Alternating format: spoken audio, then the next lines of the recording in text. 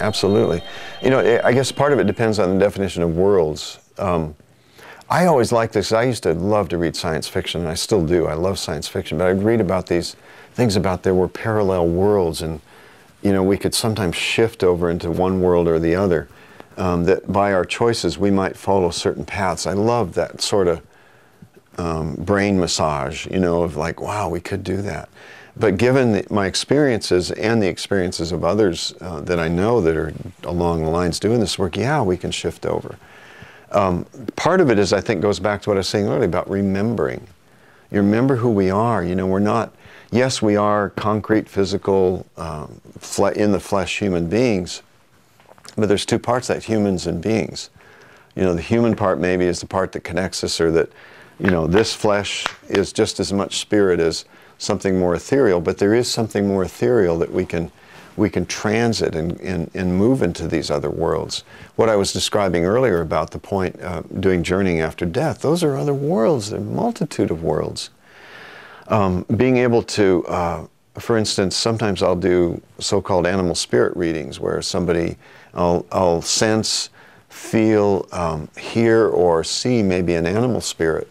And often that animal spirit, which I believe is an ancestor really coming through in that animal form, in spirit form, will communicate something to me, either show me or say something in my head, or I'll get a feeling. And I've had so many experiences like that. I have to go like into a certain space to do it, that I'm convinced, you know, how does that happen? I don't even think of how. I've certainly stopped asking why, you know, at this point, for the most part. But how does that happen? I don't know, but I do know it happens.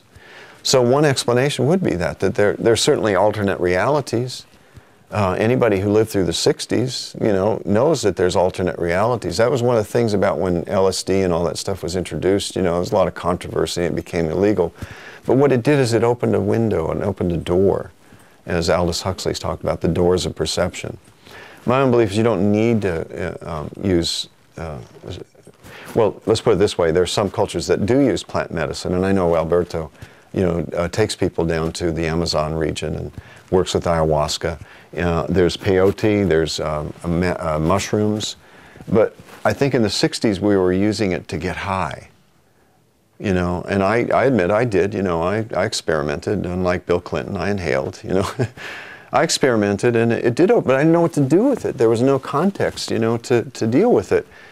Whereas with plant medicine that has a tradition of being used, there's a context in which to work with it.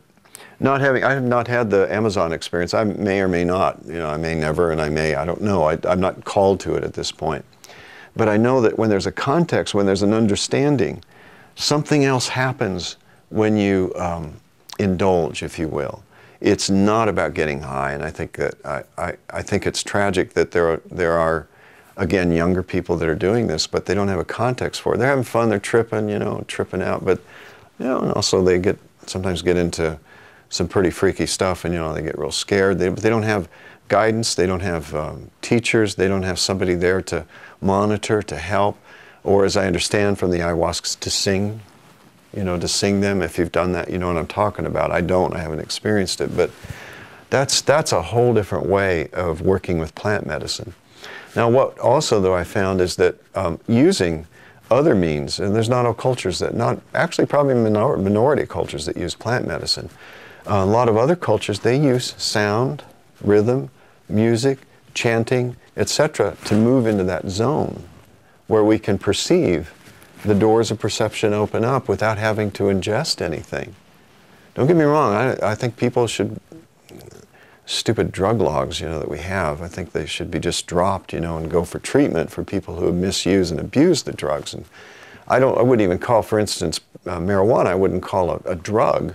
It's a plant medicine. I wouldn't call ayahuasca a drug. It's a plant medicine.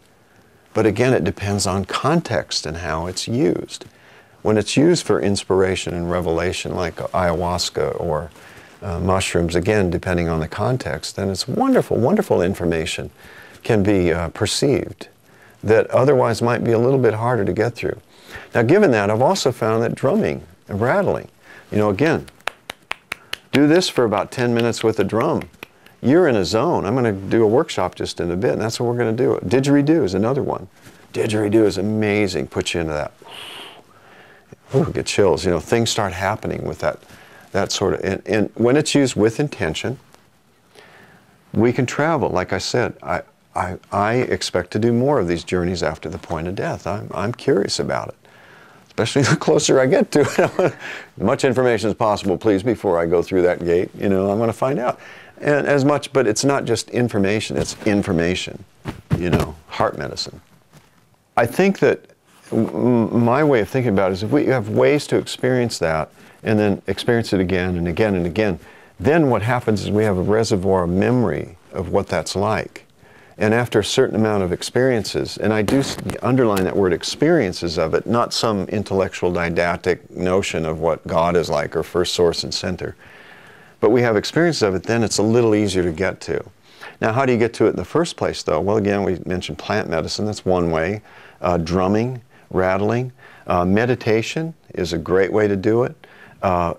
Anything. I remember I did Tai Chi for about 10 years. And I love that so much more than the sit-down meditation. It just worked for me. But I remember going into that place where I was doing that movement and nothing else existed other than the movement was moving me, you know, as Ben said, or the dance was dancing me. The song was singing me. The more we do that, the easier it gets to, the easier it is to get to that state. I don't think it's something other than some chosen mystics, where that's their calling, to hang out there. I like Thich Nhat Hanh's statement, who's the Buddhist monk that's a wonderful teacher about walking meditation. He said it's not about walking on water, it's about walking on the earth. And that's the real art.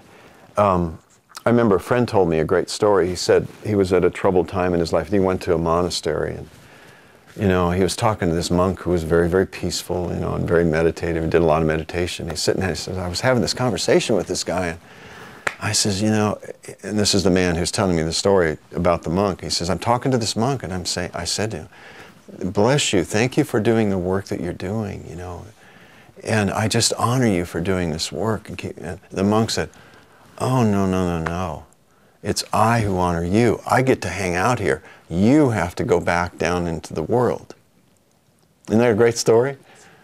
So the sweetness of that is that, yeah, I might have to go to the monastery once in a while, kind of refresh my memory, whatever way you go to the monastery, metaphorically, and then you take it out into the world.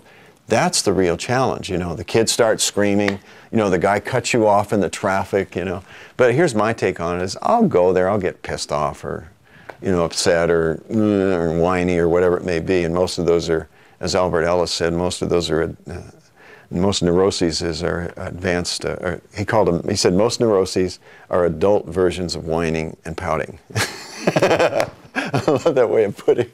So, you know, I whine and pout just like, you know, even at 59 years old, just like anybody else can. But the catch is I don't stay there, you know. It's not where I want to be. It serves a purpose. Who's the one? Abraham. Jerry and Esther Hicks. I think they're doing some fantastic teachings because it's very, very practical. It's that, yeah, you're not going to stay in that vibe all the time unless you are, you know, a special case, you know, a Buddha or, you know, somebody like that.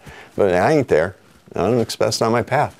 But what you can do is you can, if you go into, say, the lower vibrations, not upper, higher, lower, better, worse, but, you know, lower vibrations, if you go there, there's a way to get back out there.